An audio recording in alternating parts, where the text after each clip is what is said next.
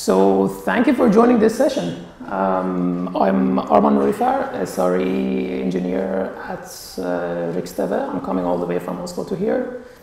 At Riksdag, we do TV and streaming services. Yeah, that's what we do. And this is actually my second time in config management camp and first time as a speaker.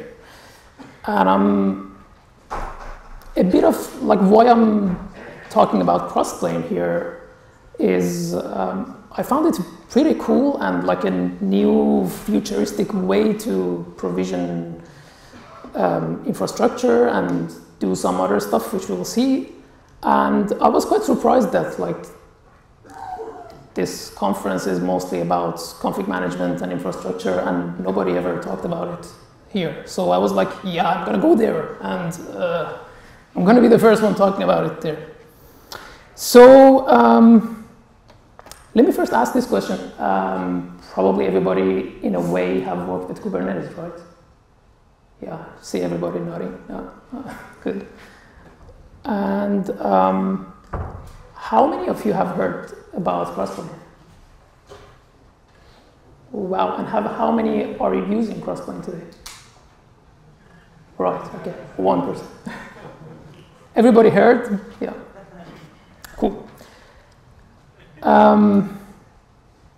Okay, let's get it started. So today, the high-level agenda is we're going to walk through a very short intro since everybody knows about Kubernetes, and then we want to look a bit more into what is Crossplane, and we want to maybe scratch the surface a bit on like what is the building blocks, how they work together, and basically maybe continuing with some of the new features and things that I'm kind of interested about, and talking a bit about like yet the new thing, infrastructure as data, and maybe finishing with why using Crossplane and why not, and what to consider.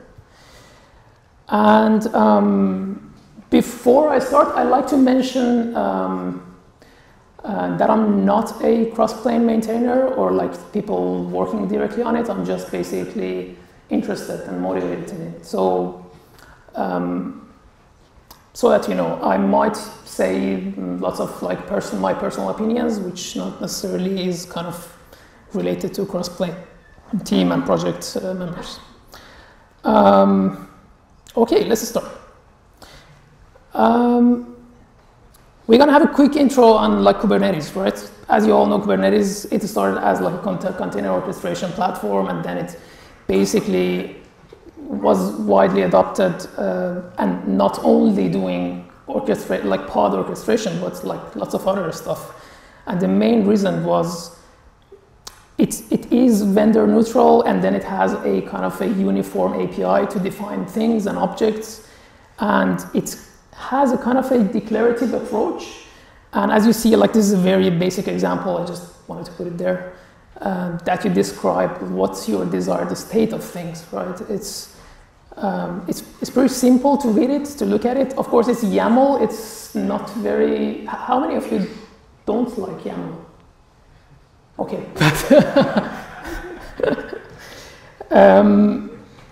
Well, yeah. And then you have like one tool like kubectl that you can talk to all the objects that you create.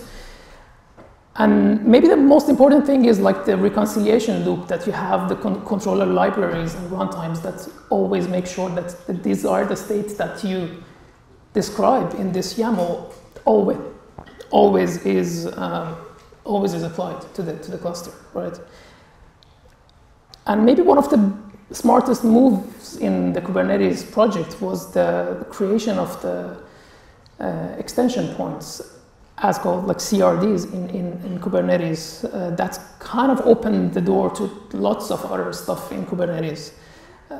That we can say today Kubernetes, like one of the things that Kubernetes does is orchestrating pods, but lots of other stuff. I don't need to talk about it, I guess. And there were a group of people that were asking this question on 2018 that, yeah, okay, so it's about talking to an API, right? So basically Kubernetes can talk to any API and make sure, orchestrate it, do life cycles, auto heal, and all those kind of stuff. And they were asking this question, like, why not managing our cloud resources on Kubernetes?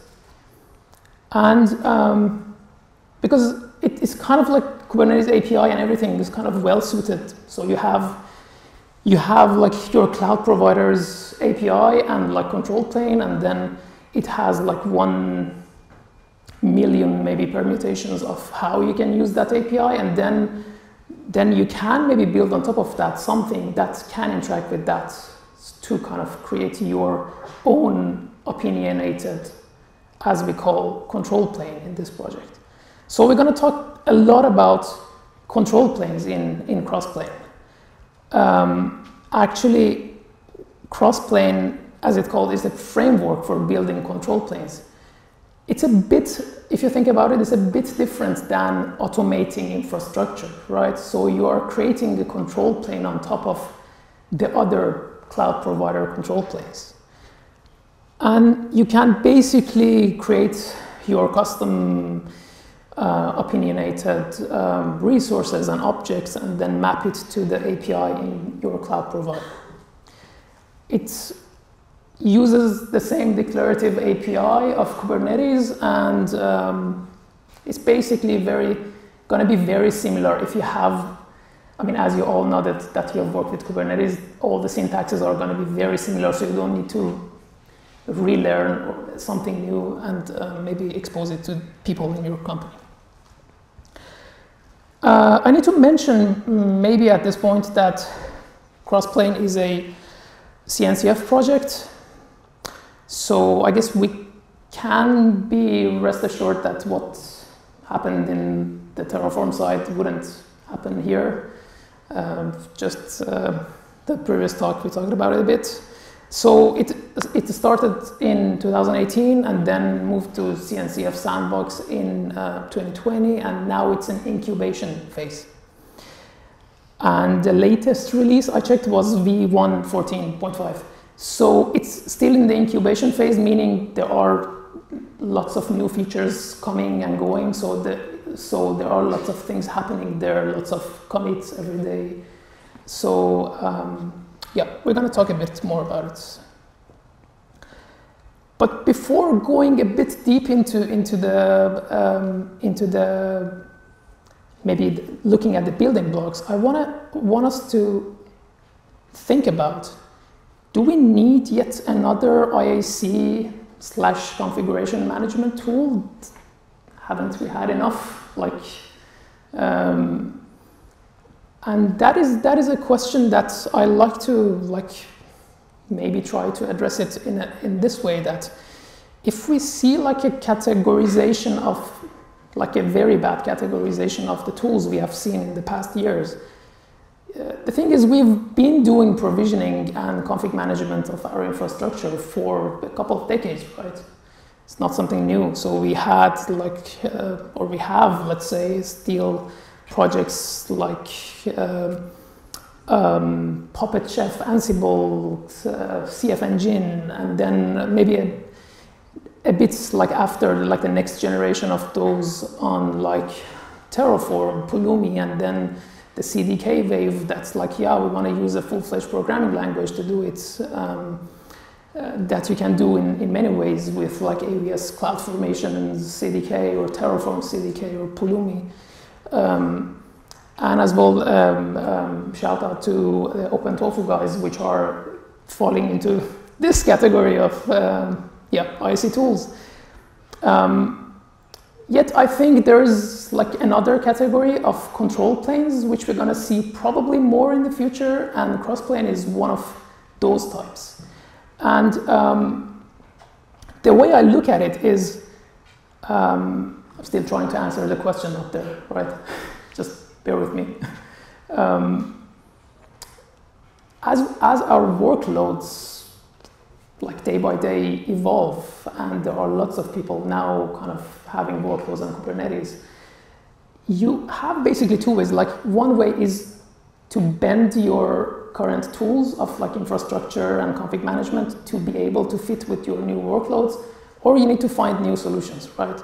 And that's like the flow of it. And I feel kind of, this is my personal, I mean, it can be debatable that as we move on, basically things in tech don't die, right? They just go into, they would become stable, and then when they are stable, they are kind of losing their hype because nobody is really like talking actively about it, doing conferences, because it's an stable product and everybody's using it. A very like exaggerated example of that would be DNS, right? There is no hype over DNS or TCP/IP, and nobody is talking about, oh yeah, like there is a conference talk about TCP/IP, because it's basically working, right? It's a stable product and people are using it. And but in the new ones, there are still hype, like because they are trying to fill a new gap. They are trying to do something new, and then things don't work. People open issues, and then there are lots of commits and talks and conferences, and blah blah blah, and then the same cycle probably continues. So let's go into the building blocks a bit deeper. There are lots of details here. I'm just trying to kind of move you through like a very quick journey of like what this thing is and how things interact. So let's see how kind of detailed we can get. The first thing here, as you noticed, we have like down there managed resources, and that's like basically some CRDs in Kubernetes that we get by having providers in Crossplane. It's a very famous concept of providers, right? And this is like maybe a YAML kind of representation of how you create a provider. In this case, you have a provider for AWS S3, which creates API resources in your cluster for buckets, ACL, I don't know, whatever you can do with whatever action or like object you can have in S3 world, right? Which in Crossplane setup, it's called managed resources. So that you know, so we are talking about the black box down there. And the provider is creating those CRDs, and as well, it's basically a pod which is responsible for reconciling those CRDs that you create using that provider, right? And then the next step, or the next building block, we can say, are managed resources, right? So you see in this example, I'm creating a simple bucket. I'm just saying like API version. You see the syntax is very similar to what you do and how you package your stuff in Kubernetes, right? So the learning curve there is, basically there is no learning curve, right? It has a kind, it has a metadata, there's a generate name, this is the name of my bucket. There are some spec, and you see the for provider parts, which is the parameters that your provider actually needs to create. Like if you want to say, my bucket should have versioning enabled, should have publicly be accessible or blocked, or whatever is like available in that provider. And when you basically create it, you see then you have this managed CRD, which is going to list you like all the resources that Crossplane in your Kubernetes cluster is representing, which in this case is a bucket with a name. If you see on the right, the external name is the actual name of your bucket in AWS, and on the left there is a different name, which is the name of the object which is mapped to that bucket in your Kubernetes cluster. So this is a very simple, like one piece resource, right? But this is not enough, right? Like nothing is that simple in the real world. That's where compositions come in, which are basically like a template of multiple managed resources stitched together. You can see we have this kind composition comes from Crossplane, and then you can name it, like in this case I named it Dynamo with bucket. I want to create a DynamoDB with my bucket now. It's not just a bucket.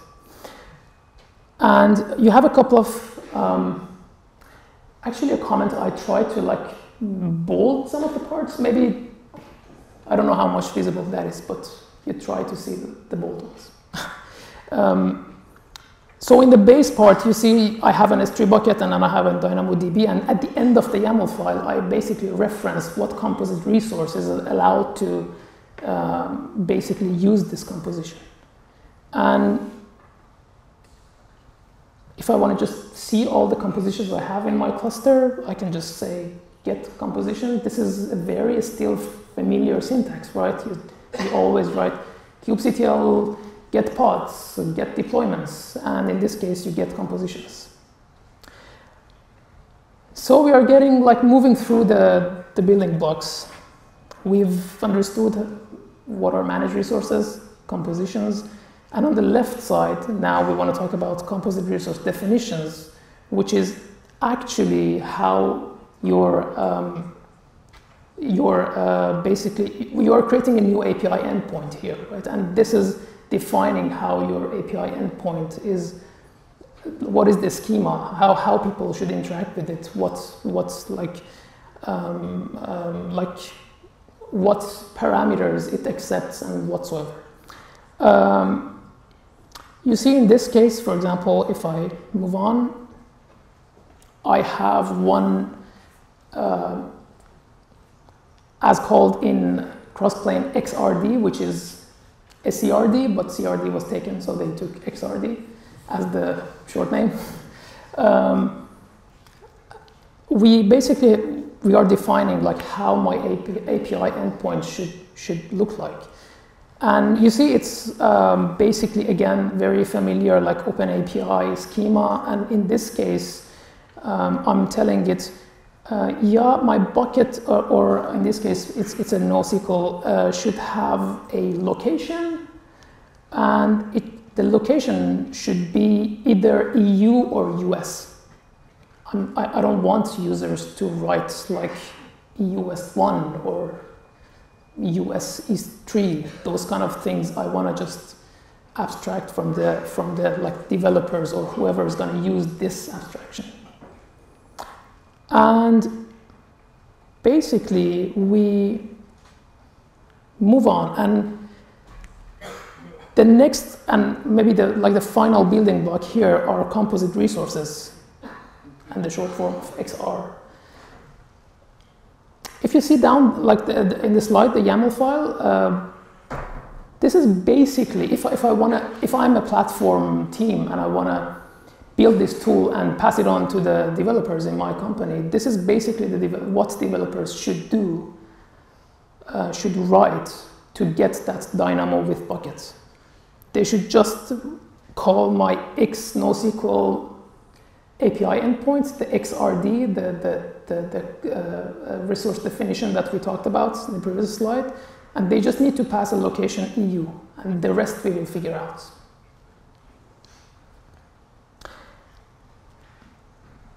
And the same way, you can see all the composites, and when I apply this, you see I get one composite resource object, which is like representation of this whole object, and then still you can see per resource, so you can list all your resources one by one with kubectl get managed, which is going to show you not your object, but all the single resources that have been created in your cluster.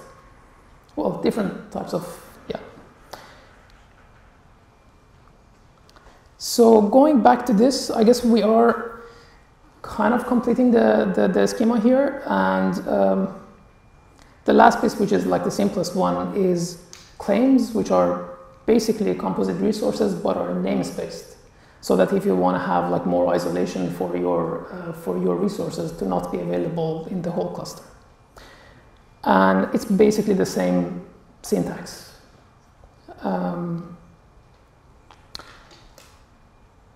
But we haven't yet talked about how that location EU was transformed to what AWS can understand, because AWS API don't understand EU, right? You need to specify what region you're using.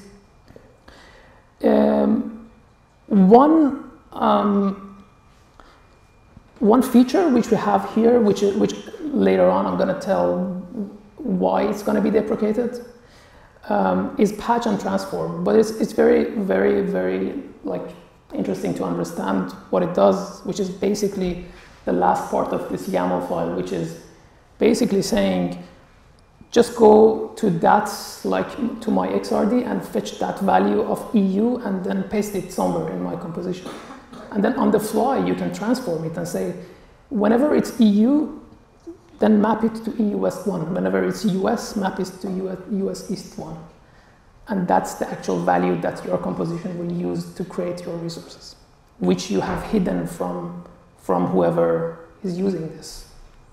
I think this is pretty cool, right?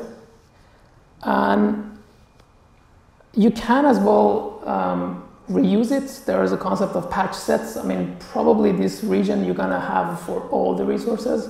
So you can create some reusable like patch sets that you can refer all the time. And there are lots of things you can do with it, which I'm gonna not go into the details here. You can basically move stuff from your resource definition to the composition and vice versa. You can combine things, you can get it from your environment, which I'm gonna tell what that is. And there are different like transform types you can do, like converting, matching, doing mathematical operations, yeah. But is that all? I still want to loop. I still want to do conditionals, right? It's without these kind of stuff, it's really easy to get a composition file with like 500 lines of YAML, which is probably no one of you are going to look at, or it's going to be a headache, right? And one of the conscious decisions that I guess the Crossplane team have made is to say no to all these requests that we want a loop, we want a conditional. And the main reason is they are trying to not grow into a new DSL. And you know how like easy that can happen, because it starts with a for loop and then you want something else, then people want this thing.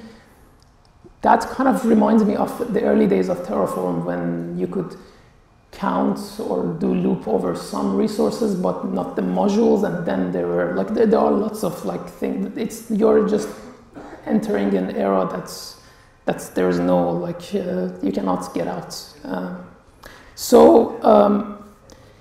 Basically, what they've said, like the maintainers, was there are lots of tools that you can define Kubernetes resources in general without writing YAML. Think of Helm if you're thinking about like packaging or customize for like overlaying, preferred JSON, or YTT, which I've not used myself, but it's a thing out there, or Q, which we're gonna have a couple of talks, I guess, in this conference, which is pretty interesting for me too. You can still use those stuff to generate your YAML, and that's something that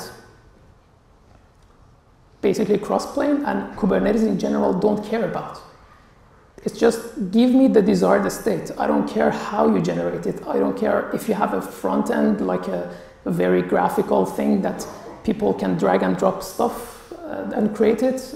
Just give me the YAML file, and that's the rest I'll handle, right? And in addition to that, there was one other feature that Crossplane added, which was composition functions. So they wanted users to be enabled to write their things that they can do in a full-fledged programming language still inside Crossplane, but not rewriting a language, right? Because they are not, like, I guess, language engineers or like language designers. So basically what they did was enabling a feature to basically run your functions inside the composition. And those functions can be written in, there are Go and Python SDKs for it to kind of help you get started pretty fast. And the way it works is you basically create a pipeline here, and then at each step, your function would get some inputs and generate some outputs. which are the YAML parts, or like the YAML basically config that you want to generate. So if you want to loop, your function would get like a count, and then it would loop over one YAML, like part of your YAML, and then just generate something bigger for you without you needing to look at a very big thing.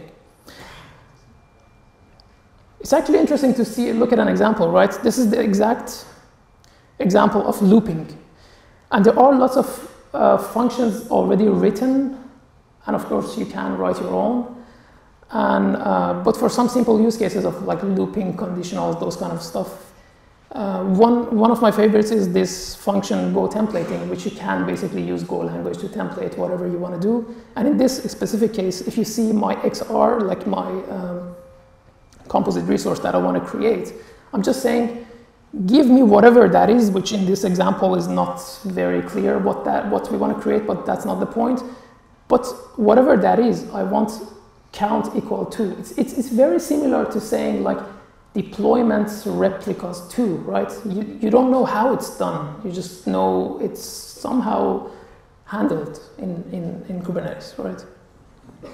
And then what will happen is the platform team or whoever in the company who's writing the compositions would basically need to write this pipeline in a composition, and then in the bottom part you see you have a range which you kind of doing a for loop over that observed composite resource spec count, right?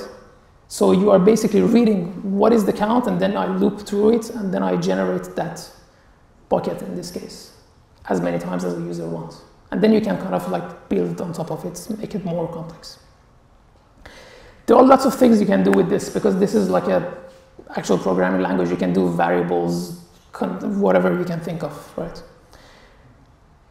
So this is like, this feature went into, if I'm not mistaken, beta in the latest V1.14, and it's still a beta feature, but I think it's gonna be one of like the released as one of the like general availability features that we're gonna have in the future.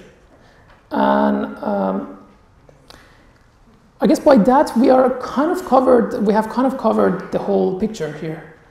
So you have an API, your opinionated API of how infrastructure should look in my company, and you create an endpoint for it, which has a schema and a composition with however you want to do things, and you basically expose it to the developers in your company, or maybe use it in like building a developer platform in your company, so that the developers, which are not necessarily interested to learn yet another like HCL or DSL, would have an easy way to kind of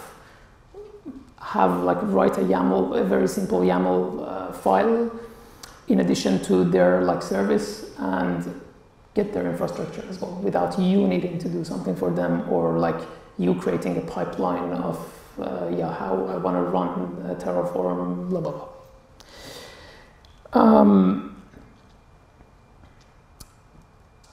How much time do I have? You have lots. You have another 15 minutes. Yeah, cool. Yeah. So I want to hover over some new features that we got either alpha or beta in the recent versions of Crossplane. One of them is you might end up in a situation to say, I want Crossplane to pause reconciliating my resource, because I'm doing some operations on the cloud side, and I don't want Crossplane to be involved in like doing anything, because I'm reminding Crossplane is actually trying to make your infrastructure always look like whatever you write in the code. So there is like a reconciliation loop there. It's not like when I run things on my laptop, the infrastructure is going to be created and then nothing. We will probably notice when it's changed, or when someone has randomly deleted something, and we would get some alerts probably, and then we would fix it. So it's always like trying to get your things to the desired state that you have written in your YAML, right? which you can pause for a reason. And the other thing, in the spec part, you can see this is a new feature as well, the management policies, which you can instruct Crossplane what actions it's allowed to do on that resource. Is it allowed to even delete it, or is it just a create, or is it only observe a resource, which is very important and very useful when you want to import stuff to Crossplane, which I'm going to talk about. So you basically can say like how basically define the boundaries of what Crossplane can do with your resources. One other feature which I found really interesting, and again, these are the problems of like continuous reconciliation of infrastructure. Imagine you create an EKS node group or an auto-scaling group. Probably when you create it, your desired state is 1, and then suddenly there is a peak, or there are more workload, and then you need more, right? So then probably Crossplane would try to get it back to 1, because that's what you've mentioned in the code, right? That's where you need like init provider. So those configurations are the configurations that are applied only during creation of a resource, not after that. So when Crossplane wants to create a resource, it would say the desired state is 1, and then it doesn't care about desired resource. It's out. It's not trying to kind of do anything with it, which is very cool, I guess. It's very, very useful in some cases. And I touched upon a bit on importing resources. This definitely is something if you are not using Crossplane today. The only thing you need to do is basically adding a resource with an annotation, as you see in this example. You should define your external name, meaning what is my actual resource name is, which in different cases can be different depending on the provider, right? And then you specify the management policy as observe only. So what Crossplane in that case do is just look at your cloud resource, and then try to copy over all the information it can get from it. And then if you then describe that resource in your Kubernetes cluster, you see all the configurations which you can then manage some of them after. And if not, it wouldn't do anything with it. So it's just a resource that it's observed. It's like, if you've worked with Terraform, maybe a bit more like if you want to have like data resources to, for example, get your VPC ID or something. One other thing is readiness checks, which you can define specifically when Crossplane should mark your resource as ready in case you want to customize something. And the other one, which I want to maybe quickly talk about it, is again a bit better feature, which is called environment config. Basically, I guess today we had a talk about it. That's about like reusability of your like infrastructure. That's kind of in line with this, which you can create a kind of a key value store of like what are the maybe some configurations that are specific to my environment. It can be like prod, dev, stage, those like what are my subnet IDs in prod, or what are, so you can basically have some kind of environments depending on your setup, and then just reuse those values instead of like getting it all over again all the time. And quickly you can, in some cases where it's very hard for Crossplane to understand, for example, if there is a dependency between your, for example, in this case, EKS cluster and a Prometheus chart, it's kind of not apparent, right? In those cases, you can define a usage, which is basically you are telling Crossplane that these two things are dependent on each other. you are not allowed to destroy that thing before or until for example, in this case, the chart is there. You have this like a spec off and by to kind of do it. And on the left side, you have like a way to say like this resource should never be deleted. It's like creating a delete protection for your resources on Crossplane. And of course, some of the cloud providers kind of have that option on their side as well. For example, if you have an RDS, you can like enable it on AWS as well. And those are some of the features that I found interesting that I wanted to share as well. But we get to this. I like to show you at the end this slide.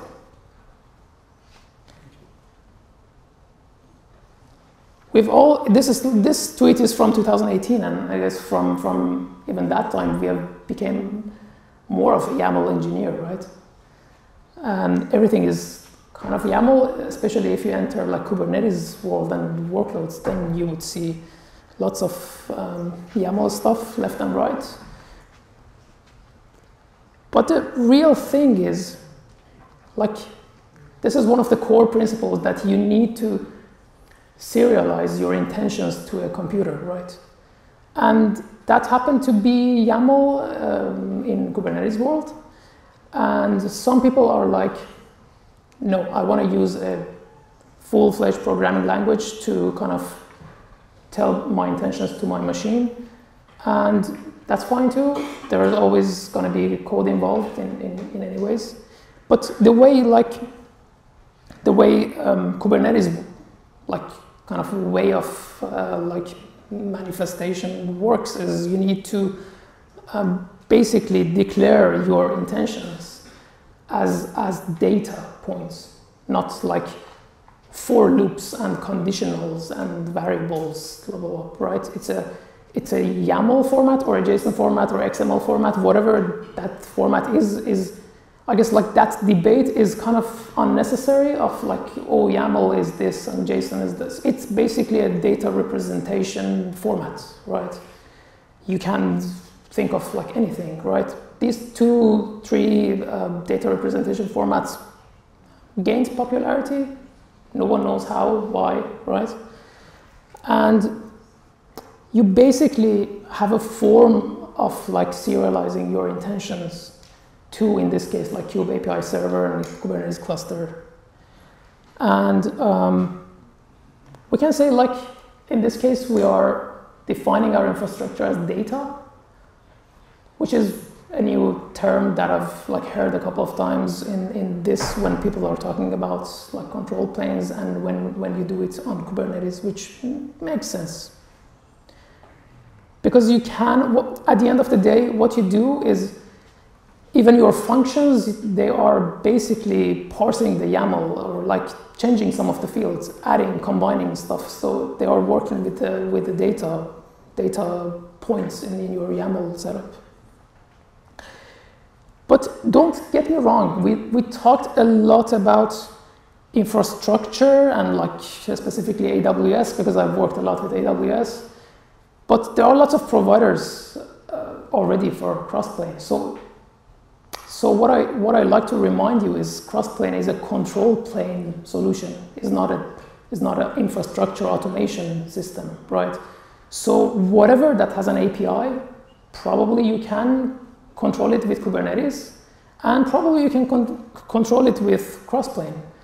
And there are lots of providers already out there. You see some of the public clouds, private clouds like OpenStack, and some of the other like I don't know, Grafana or PagerDuty, which are like some services not related to like infrastructure at all, right?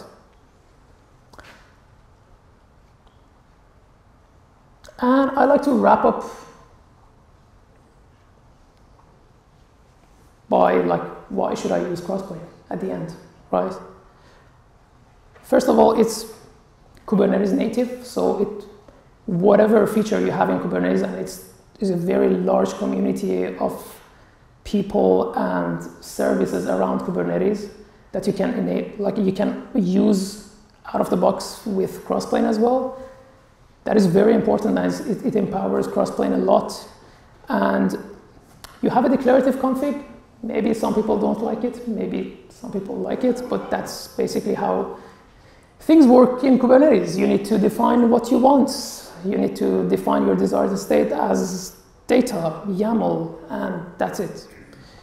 And then you can easily build an opinionated. You can say how the API should basically look on my cluster and my infrastructure or my company. And on the top, I see like lots of the talks that you hear about, like infrastructure as like IAC tools and config management. You get this like reconciling controllers that always try to make sure everything is updated on top of this, right? Which none of the kind of like vanilla IAC tools give you that feature, like without any configuration, right? So you always need to do some pipelines or go into like use some other like side tools or go into, I don't know, Terraform Cloud to get those kind of features. And it's a community driven, right? So it's vendor neutral, and I hope it remains that way. And what to consider when using Crossplane? Like, are there any like sharp edges, as we heard a lot today? As you understood, it's still under heavy development. So there are lots of features that you've seen in this presentation that are still in alpha phase, which Crossplane's kind of way to look at it is like, if it's in alpha, we can basically drop it tomorrow and we say, like, no, the community didn't like it, so we are not going to continue it. So it's, yeah, things might disappear and like more often than the other more stable products. That's how it is. And